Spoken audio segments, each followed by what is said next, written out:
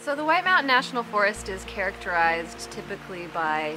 weathered granite peaks and lush green leafy forests and babbling brooks and stony streams. It's a great place in all 4 seasons, though the most renowned season is obviously the fall. We're very well known for the fall colors, and it's a really astounding spectacle to see and definitely worth a trip, even if it's from halfway around the globe. The White Mountain National Forest is unique in many respects, but one of the things that makes it such a great destination